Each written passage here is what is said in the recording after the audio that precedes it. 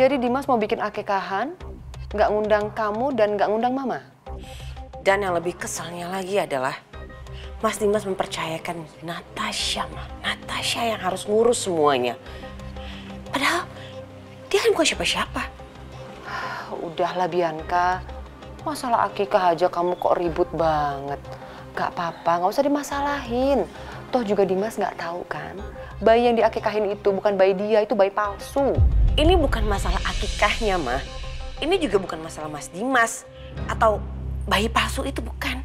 Tapi masalahnya kenapa Mas Dimas mempercayakan semuanya itu ke Natasha. Dan bisa-bisanya dia nyolot sama aku. Gimana dia nggak merasa jadi penting coba kalau Mas Dimas memperlakukan dia seperti itu di rumah, kayak ratu. Semuanya yang dilakukan Natasha itu nggak semudah membalikan telapak tangan sayang.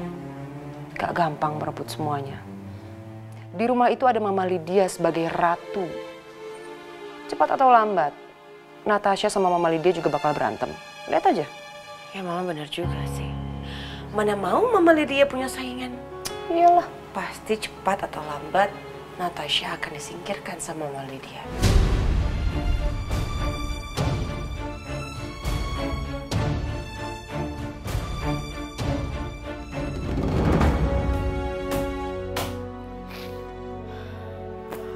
Apa-apaan sih ini?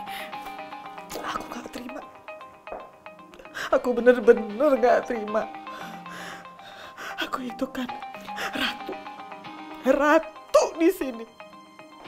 Selama ini kalau ada apa-apa aku yang ngurus semuanya. Tapi ini apa-apaan? Masa yang ngurus si Natasha itu? Benar.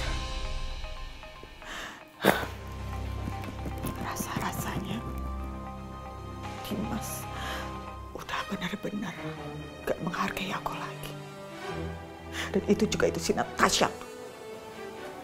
Makin lama, makin ngeselin itu orang. Jadi begini Pak Ustadz, ya, maksud dan tujuan saya datang ke sini, saya akan membuat acara akikahan untuk anak saya.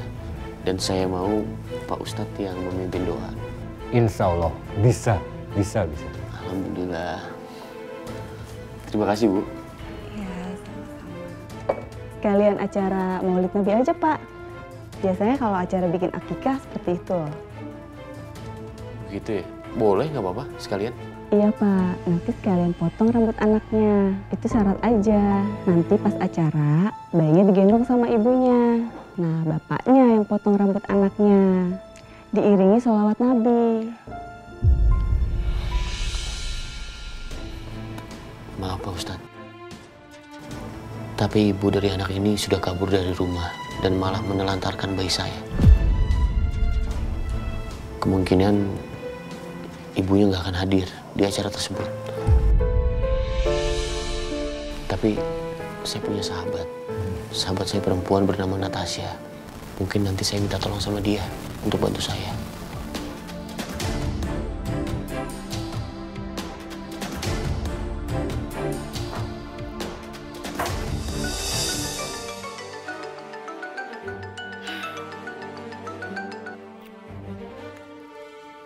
Halo?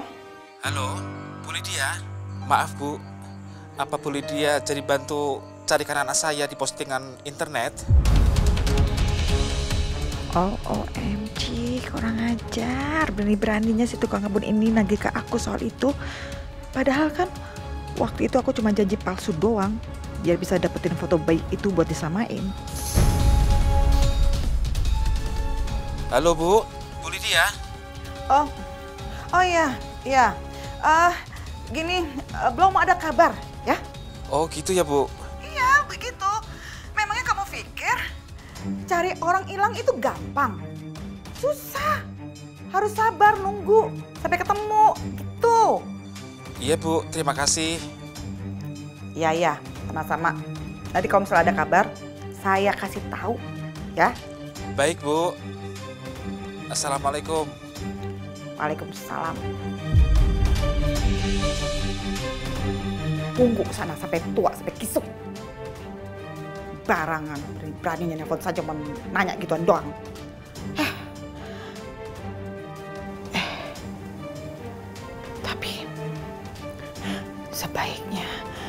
bayi itu aku apain ya? Aku harus hati-hati nih nyusun rencananya. Ya, karena senjata aku saat ini satu-satunya ya bayi itu.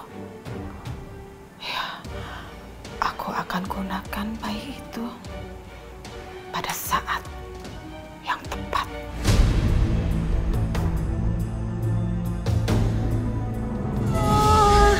Gimana sih? Aku tungguin lo dari tadi. Iya Jang, sorry tadi macet. Mau cerita apa? Anakku yang pertama susah banget disuruh minum banyak. Kalau nggak minum kan badan jadi lesu. Emangnya kamu di rumah pakai air galon apa? Aku asal beli sih. Aduh, kamu jangan pikir ya, semua air minum itu sama. Awalnya juga aku pikir semua air minum itu sama. Tapi ternyata ada yang beda. Nah, ini dia nih Mbak. Galon le mineral rasanya tuh lebih plong.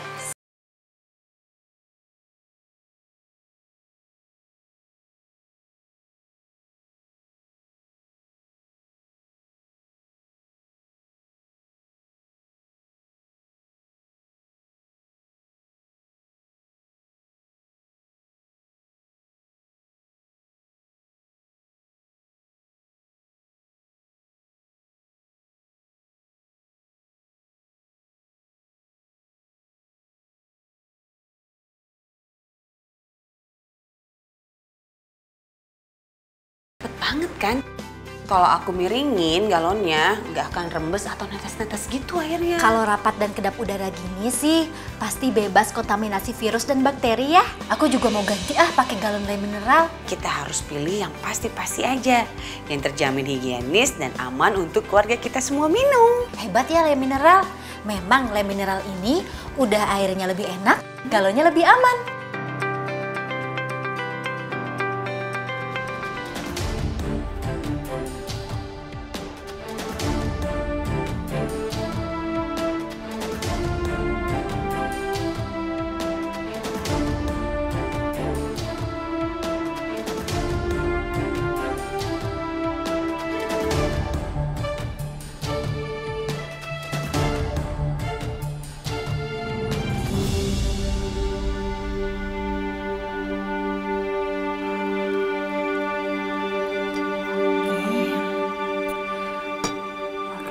Aja dulu minumnya ya.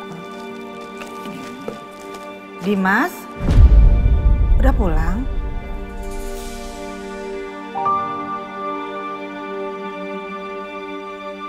Iya, Ma.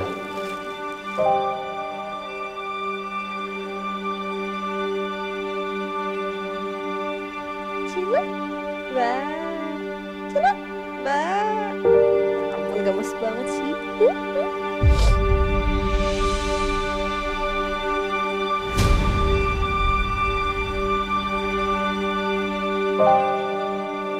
Ih, ganteng banget sih.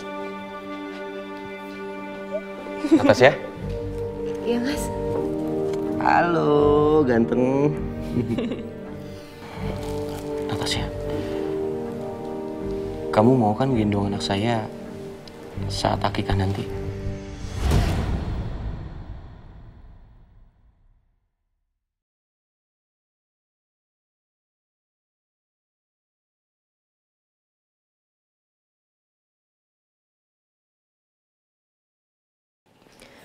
Maaf Mas Dimas, tapi saya rasa saya nggak bisa.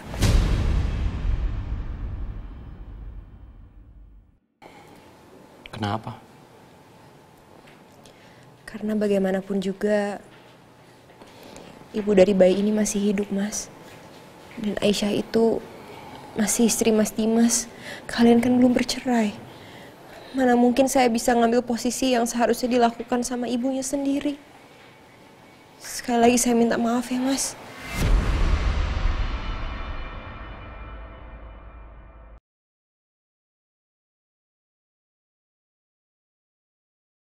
Itu Natasha ngapain lagi? Pakai ngomongin soal Aisyah. Jangan sebut nama Aisyah di rumah ini. Karena buat saya, Aisyah udah gak ada lagi.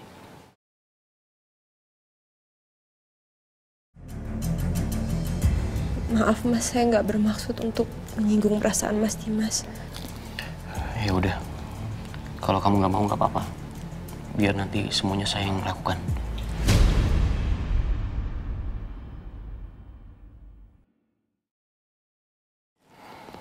Maaf sebelumnya kalau saya lancang Mas.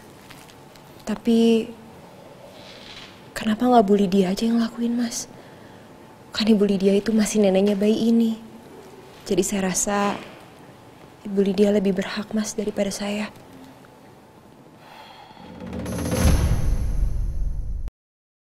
What? Sekarang dia bawa-bawa nama aku.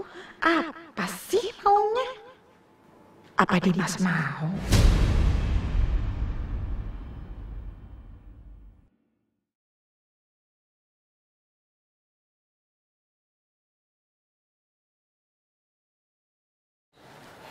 Saya nggak mau.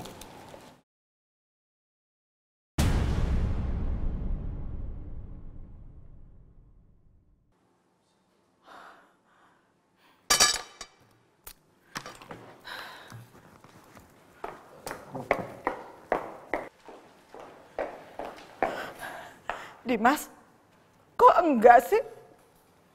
Mama kan omanya, ini bayi ini kan cucu mama.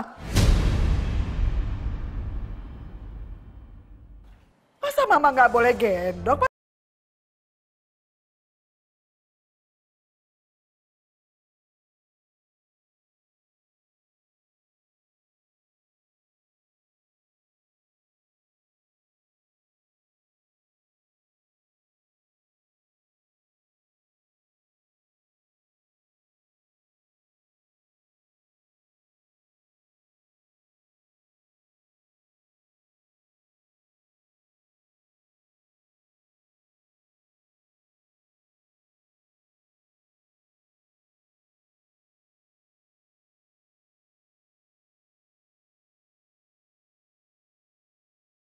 Udah selesai, baru mama boleh pulang, ya.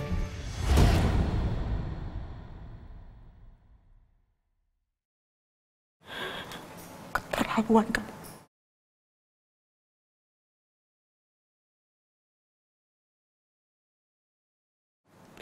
Keterlaluan banget sih, Mas.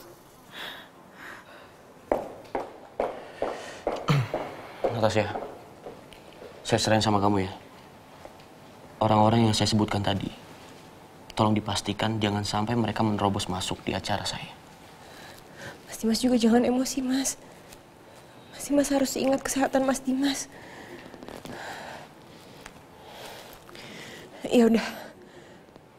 Kalau gitu, sesuai permintaan Mas Dimas, saya mau kok gendong bayinya nanti pas acara aqiqah. Biar saya aja yang lakuin.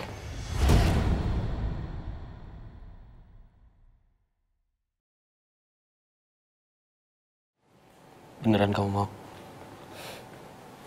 Iya.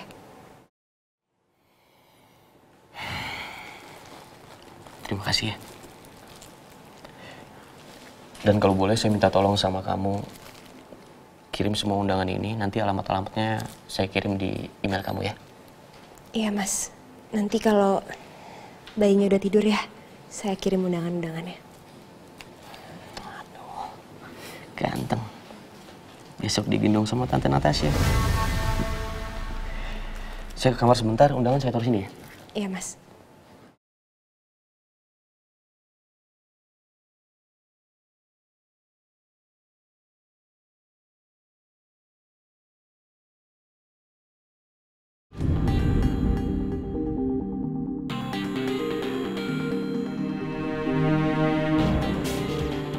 Natasha, aku nggak sangka perempuan itu ternyata jauh lebih berbahaya dan lebih licik daripada Bianca. Bianca memang jahat, tapi dia transparan. Semua kelakuannya gampang dibaca dan ditebak. Tapi dia bungkus semua rencana liciknya dengan senyuman manis dan sikap tulus.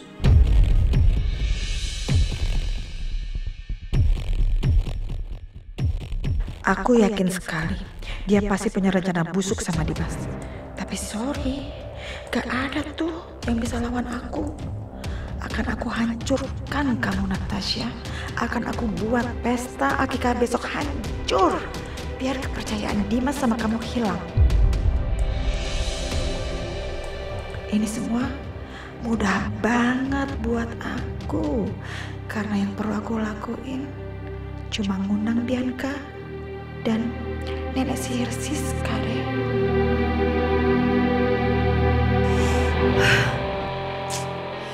Itu perempuan tuh carmuk banget. Si Natasha tuh ngeselin banget. Aku yakin banget kok, dia pasti suka sama Mas Dimas dan dia pasti mau merebut hatinya Mas Dimas. Bianca, kamu bisa gak sih duduk, diem, tenang gitu. Jangan bolak-balik.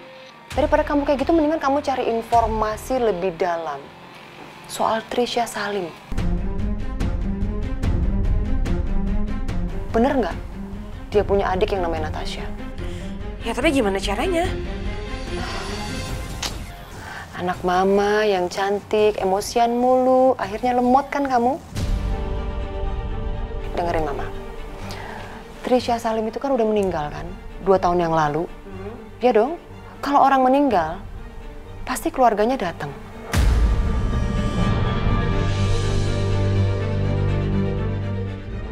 Dan kalau Trisha Salim punya adik yang namanya Natasha, harusnya Natasha hadir di pemakaman. Bener gak? Mama bener juga. Kamu telepon orang suruhan kamu, suruh cepetan dapetin foto video pemakaman Trisha Salim itu. Karena mama yakin, dari situ kita bisa banyak banget dapat informasi soal Natasha.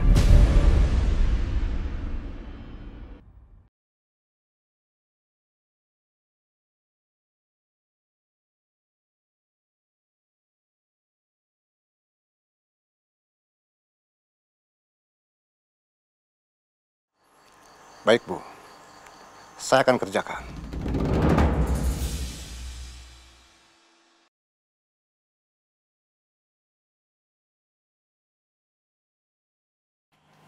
Gimana? Beres.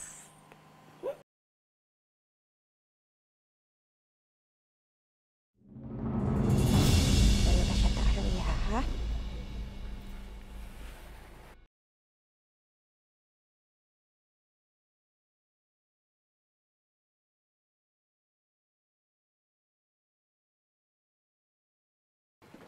Tidur ya?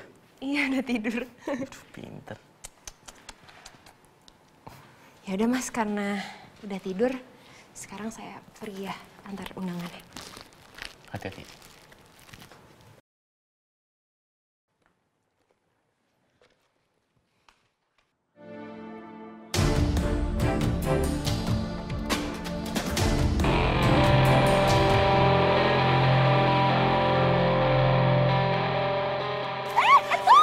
Jatuh. Aduh, ya ampun. Aduh, maaf ya, maaf banget. Iya, nggak apa-apa Tante. Maaf ya, biar Tante bantu beresin. It's okay Tante, it's okay.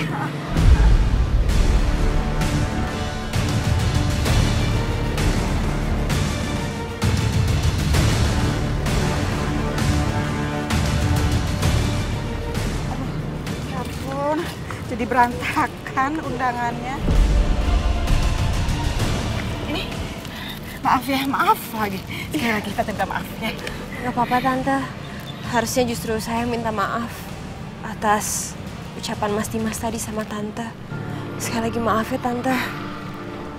It's okay, gak apa-apa Natasha. Ya udah kalau gitu. Iya, aku juga mau pamit kok Tante. Oh iya. Langsung pulang ya. Hati-hati ya Natasha ya. Iya Tante. Sekali lagi maaf ya.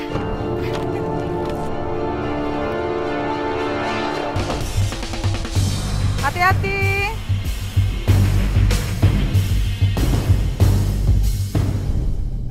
Kamu memang gak salah, Natasha. Tapi dengan 2 undangan nyasar ini, kamu akan menghadapi masalah besar. Masalah besar.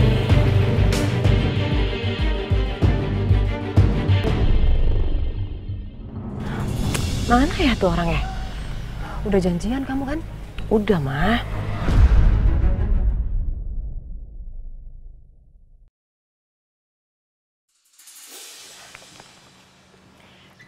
Jadi gimana? Apa informasinya? Saya sudah berhasil mendapatkan foto dan video yang ibu mau. Bagus. Mana? Semuanya ada di sini. Mah, coba mama cek.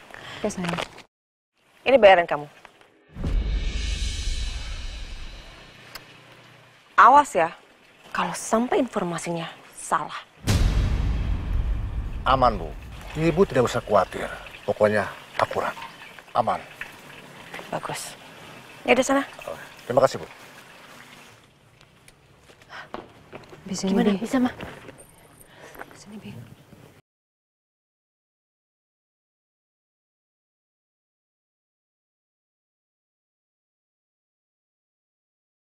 Mah, jadi ternyata Trisha Salim itu beneran udah meninggal.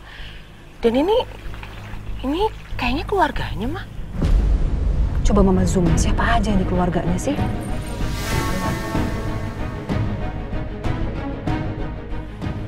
Oh my God. Mah, ini kan Natasha.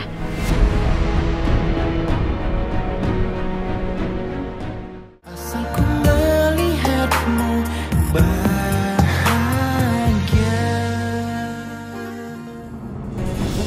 Coba Mama perhatiin bener-bener. Ini bener Natasha. Mama perhatiin aja. Iya sih bener itu Natasha. Tapi ngapain dia di sana coba? Udah jelas Natasha pasti ada hubungan keluarga dengan Trisha, Ma.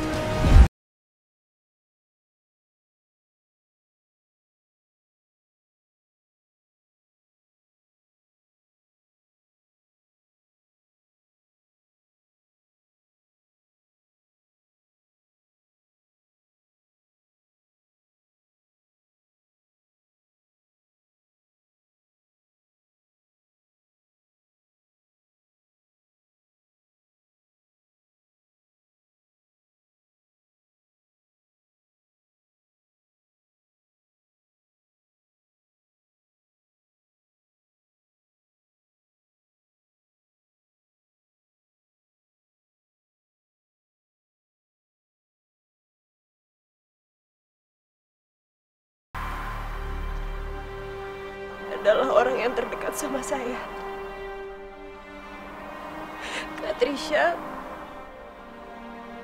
adalah orang yang selalu ada. Selalu bikin saya ceria. Selalu buat saya tertawa.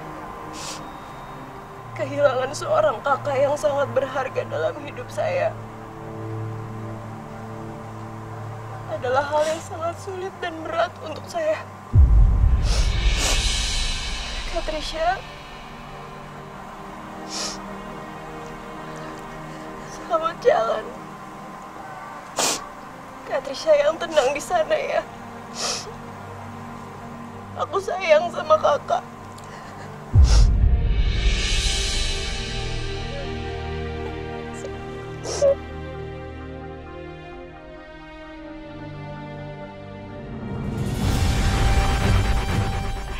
Jadi Natasha memang adik kandungnya Trisha, Ma.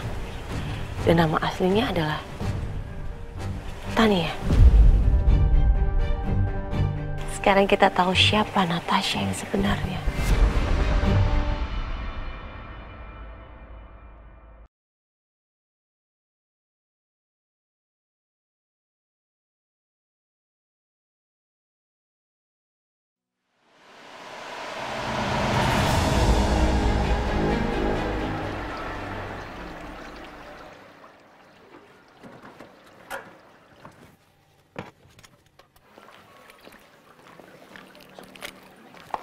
Tania Salim.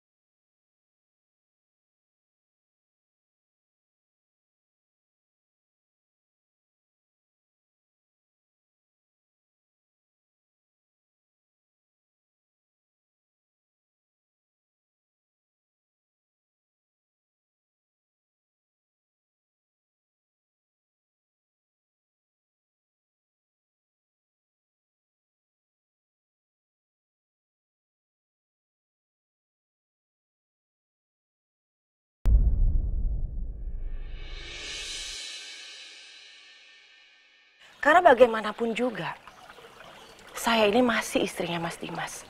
Dan saya nggak rela kalau suami saya ditipu sama perempuan ular seperti kamu. Kamu tahu, dari awal saya udah curiga sama kamu. Ada sesuatu yang nggak beres sama kamu. Dan ternyata, feeling seorang istri itu nggak pernah salah.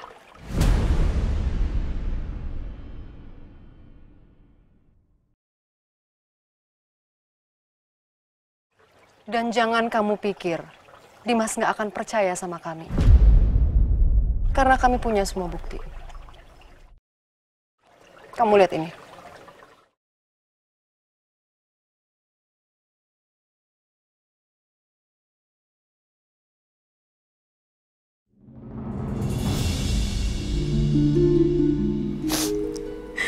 Bapak kangen sama kamu, Fadil.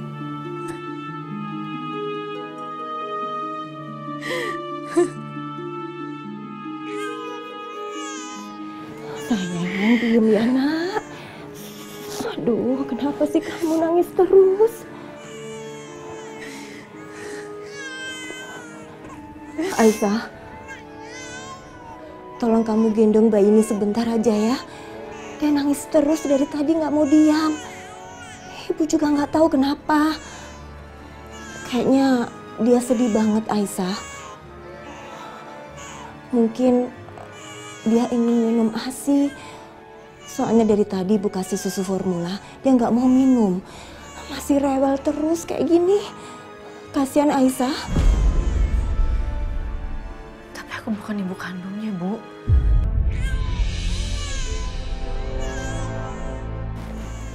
Aisyah, ibu ini juga bukan ibu kandung kamu. Tapi ibu sayang sekali sama kamu. Ibu menyayangi kamu seperti anak ibu sendiri. Apa kamu gak kasihan lihat bayi ini? Hah? Kamu gak harus jadi ibu kandung kok. Untuk bisa memberikan kasih sayang pada orang lain yang membutuhkan.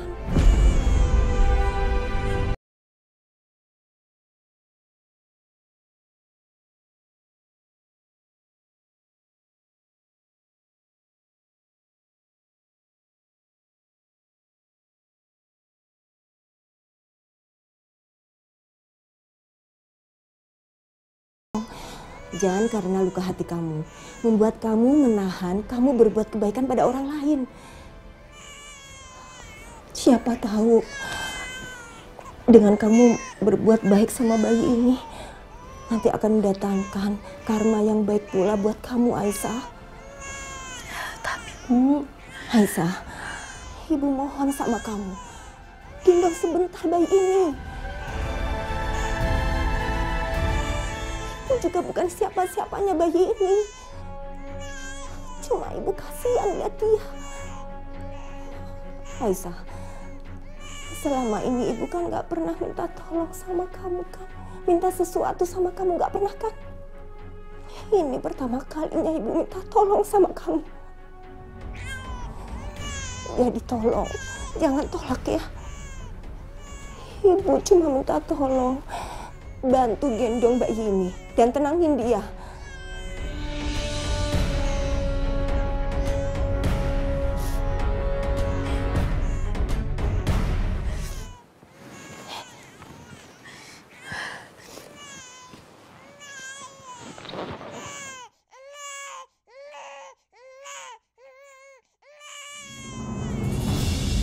Perasaan aku kenapa seperti ini? Mataku seperti nggak bisa lepas menatapnya. Tuh, kamu lihat kan? Dia langsung diam kamu gendong. Aisyah, dia tuh memang bukan anak kamu. Tapi dia pikir kamu tuh ibunya. Makanya dia nyaman sekali sama kamu. Udah kamu susuin dia ya. Udah Bu, udah diem kok. Nih. Tuh kan, dia sama ibu nangis terus. Dia cuma maunya sama kamu gendong aja ya. Tapi Aku nggak bisa, Bu. Kalau aku gendong dia, aku jadi inget Fadil. Ibu aja yang gendong. Astagfirullahaladzim. Istighfar, Aisyah. Dia seperti itu bukan karena dia nakal, tapi karena dia sayang sama kamu. Aisyah, saat kamu memberi, Allah akan membukakan pintu dan mencurahkan keberkahannya buat kamu, nak. Kamu ingatkan, dulu kamu pernah menyumbangkan ASI kamu pada bayi lain yang membutuhkan, ingatkan? Setelah itu, ya mungkin memang gak langsung, tapi akhirnya kamu bisa bertemu kan dengan anak kamu. Jadi dengan kamu menolong bayi ini, mungkin saja Allah nanti akan membukakan jalan lain untuk bisa kamu bertemu kembali sama Fadil.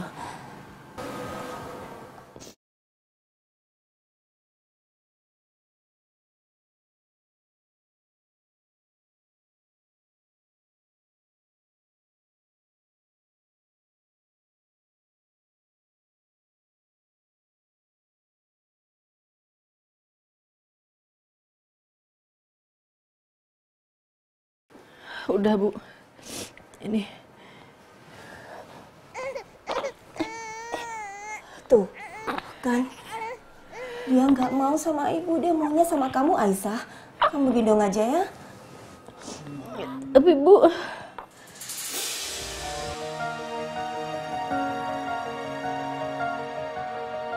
Ya Allah. Memeluk bayi ini kenapa rasanya sangat hangat. Kalau boleh jujur, bahkan rasanya aku nggak mau melepaskannya lagi. Apa mungkin aku kayak gini karena aku terlalu rindu sama Fadil? Enggak, aku nggak boleh terlalu sayang sama dia. Dia bukan anak aku. Bu, aku pengen minum, aku taruh dia ya, Bu.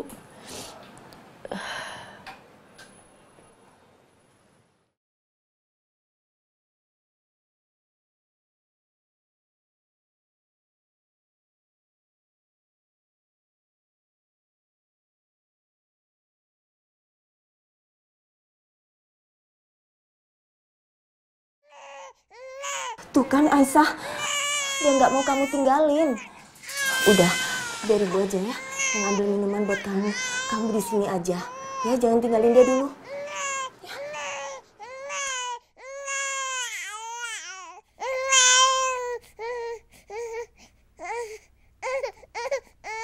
Kita nggak usah ke rumah Mas Dimas, mah.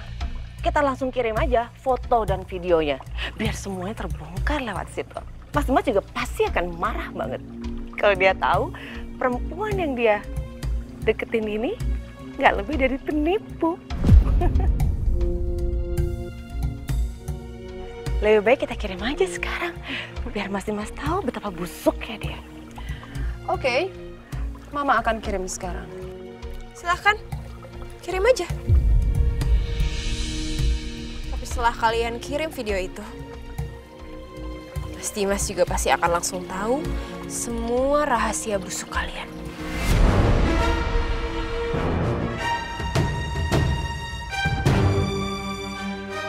Kamu jangan asal bicara ya. Jangan ngaco kamu. Asal bicara? Ngaco kamu bilang. Saya nggak gertak kok. Saya punya semua buktinya.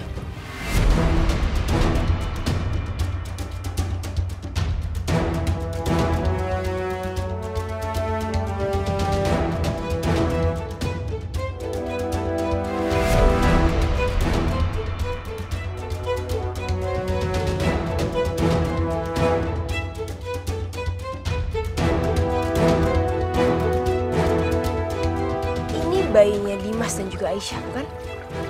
Ini bayi yang asli kan?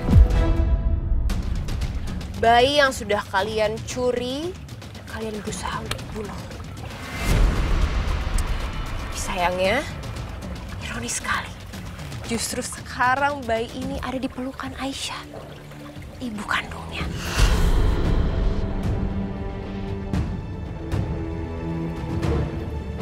Kira-kira gimana ya?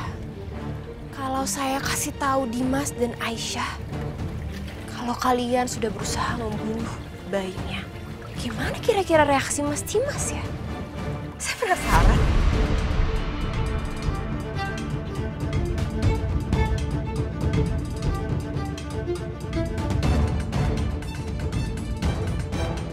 Kamu kalau ngomong tuh ya, dipikir dulu. Kamu jangan gertak saya. Saya tahu semuanya. Tahu dari mana kamu kalau itu bayi Aisyah yang asli? Kalian pikir saya tuh bodoh ya? Saat sepasang suami istri gelandangan itu datang ke apartemen dan mereka bilang kalau bayi itu adalah bayi milik mereka. Kalian pikir saya langsung percaya? Tentu aja enggak. Saya ikuti mereka dan akhirnya saya tahu apa yang sebenarnya terjadi.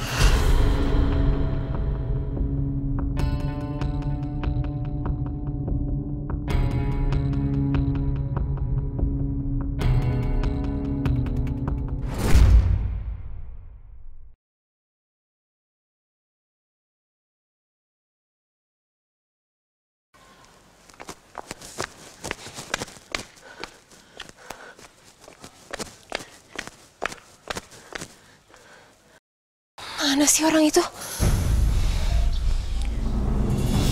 Sini. Ini bayinya. Sayang. Ini ya, Bu.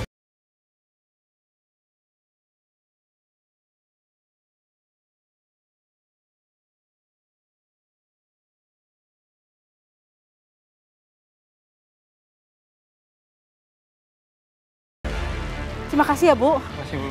Ya, di sana pergi. Iya.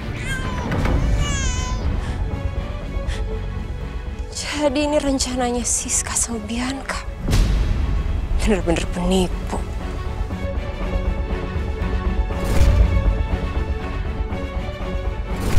Jadi kalian ini penipu? Bukan, Bu. Kami cuma disuruh. Ya, Pak. Iya, saya dan istri saya cuma ikutin kata orang tadi. Tapi apa yang kalian lakukan ini udah termasuk tindakan kriminal. Saya bisa laporin kalian ke pihak yang berwajib. Jangan, Bu. Jangan laporin kami, Pak. Iya, kami cuma orang susah. Tolong, saya minta ampun, saya minta maaf. Oke, kalau gitu, saya nggak akan laporin kalian. Tapi dengan syarat, kalian berdua harus buat pengakuan kalau kalian bukan orang tua kandung dari bayi ini. Dan kalian buat juga pengakuan kalau kalian disuruh oleh orang bernama Ibu Siska dan Ibu Bianca untuk mengaku sebagai orang tua bayi ini untuk menyerahkannya kepada mereka. Baik, Bu. Oke.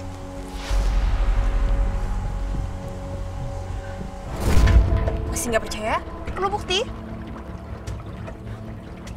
Silakan dilihat.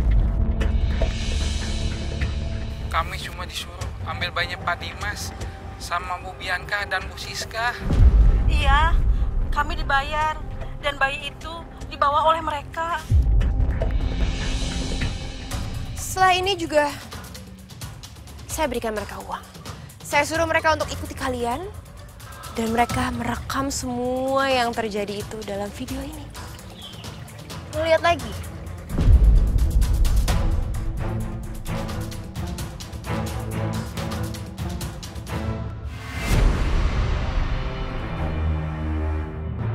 Dasar perempuan ular. Dia tuh ternyata lebih licik daripada yang aku tahu.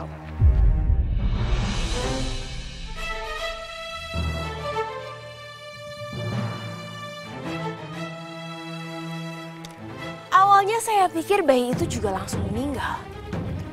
Tapi waktu kemarin Aisyah datang untuk mengambil bayi yang palsu, saya lihat bayi yang asli ada di gendongan bersama dengan Pak Juki dan juga Bu Yanti. Orang yang saat ini sedang tinggal bersama dengan Aisyah. Tetap aja, semua yang kamu tahu itu nggak bisa membuktikan apapun. Lagi dari mana coba? Kamu tahu kalau itu anak kandungnya Aisyah dan Dimas? Hah? Siapa lagi yang kalian kejar-kejar dan kalian berusaha untuk habisi kalau bukan bayinya Aisyah dan bayinya Mas Dimas? Dan ngomongin soal bukti, mudah sekali. Saya aja perlu minta Mas Dimas untuk melakukan tes DNA bersama dengan bayi itu. Saya yakin hasilnya pasti cocok. Sebetulnya apa sih yang kamu kejar? Uang? Uang? I'm not like you too. Saya nggak rendah seperti kalian. Saya nggak butuh uangnya Mas Dimas.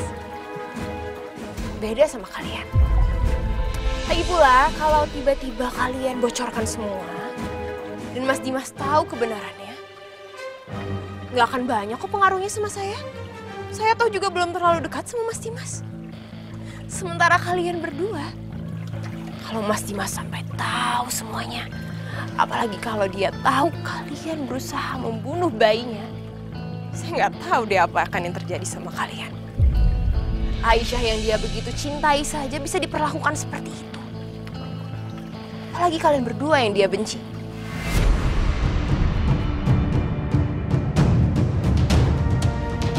Cantik luarnya aja kamu ya, dalamnya ternyata busuk. Busuk mana sih sama Anda, Bu Siska? Lagi pula Mas Dimas masih mempertahankan kalian berdua. Itu hanya karena Karissa. Dia sendiri kok yang cerita sama saya. Kalau bukan karena Karissa, kalian berdua pasti sudah ditendang.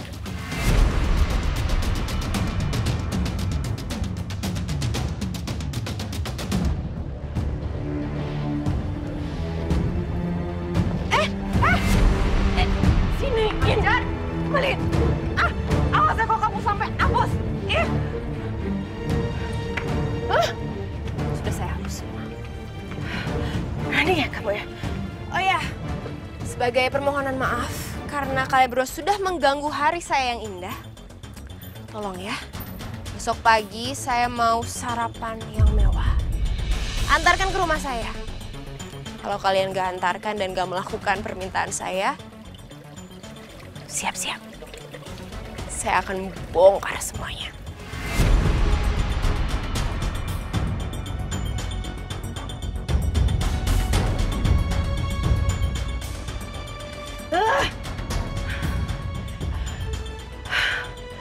Kurang ajar Natasha itu. Udah lebih, kita balik. Percuma kita ada di sini. Nanti kita pikirkan. Oke. Ya mana semua video dihapus lagi sama dia. Keterlaluan. Emang.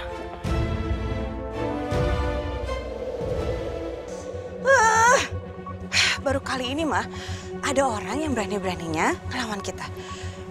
Mana dia tahu semuanya lagi tentang apa yang kita lakuin. Dan kamu tahu nggak, Mama tuh dari tadi nahan emosi pengen gampar itu perempuan. Tapi Mama nggak bisa ngelakuin apa-apa karena dia pegang semua kartu as kita. Itu dia mah. Dia boleh ngerasa menang untuk saat ini. Tapi aku jamin itu nggak akan berlangsung lama. Kita nggak boleh tinggal diam mah.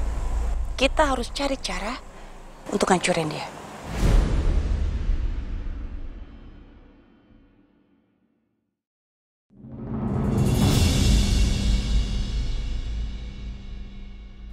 Kamu pasti belum tahu kan kalau Mas Dimas akan ngadain akikahan anak kamu.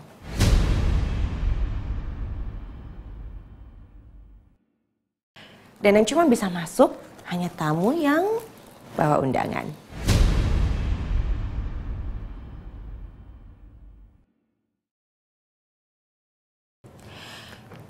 Syaratnya gampang kok. Kamu hanya perlu berlutut. Sekarang 5, 4,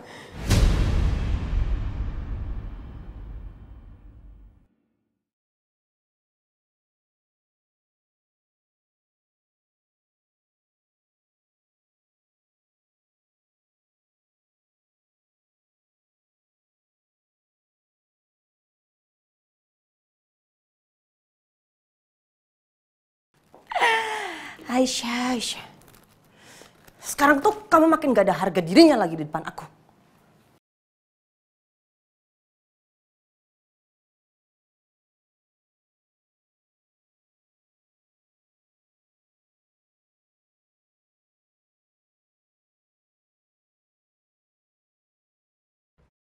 Jangan sampai ketinggalan update terbaru dari MVP Entertainment ID dengan subscribe atau klik tanda lonceng di bagian kanan.